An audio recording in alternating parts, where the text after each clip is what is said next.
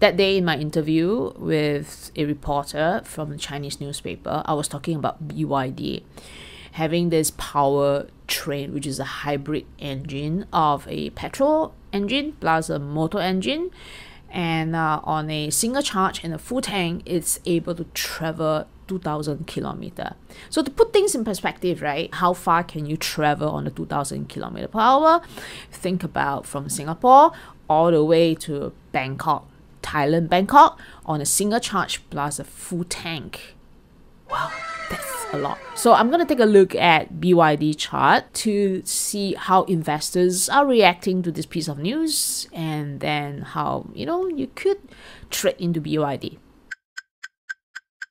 Let's take a look into the weekly chart. Support is still at 170 with resistance at about 280, and then here was about 265. With this trend line, it shows that potentially BYD is now being resisted, but since the announcement of the new engine, the new hybrid engine, BYD has already moved up by about 17.8%, so it's not surprising to potentially find some profit taking here. If you have a look at the moving averages, which is 21 and 55, then during this price movement here, the moving averages flip downwards. That's become bearish.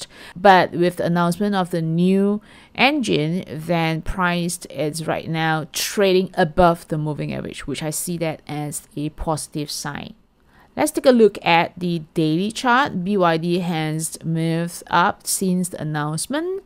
And the moving averages, which would be 21 here and 55, they are offering a support zone. The previous round that they had a dividend distribution, BYD fell or supported, and then right now it's moving higher. So in a way, I would conclude that the short-term trend has reversed and probably it's near to a resistance.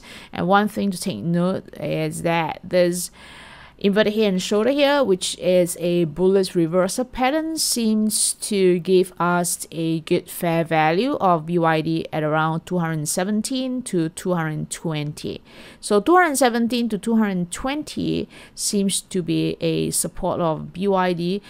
I mean that if you were looking at some short-term weakness, as long as price can head towards this short-term support region and not break through, that would be a good location to consider BYD at near to some support level. Investors considering BYD needs to note that the minimum bought lot, which is each time when you buy, right, BYD, then the bought lot is 500 shares minimum. That means that you can't be buying 100 shares, and then if you take a look at the BYD price, 500 shares multiplied by the stock price, that might be too much of an investment for some.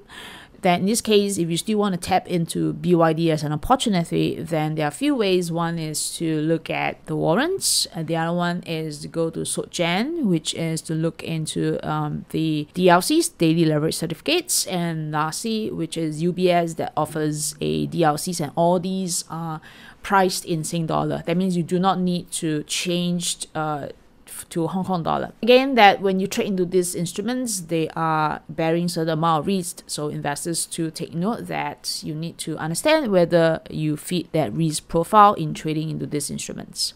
Well, I've come to the end of this video. I want to make something that's short and sweet to give you some price levels of BYD as well as the fundamental reason of why I'm interested in this stock here. Share with me in the comment section what you think about BYD, what you think about the new engine, and are you willing to consider buying that? But again, whether this piece of news will drive BYD higher to break that resistance line is still unknown.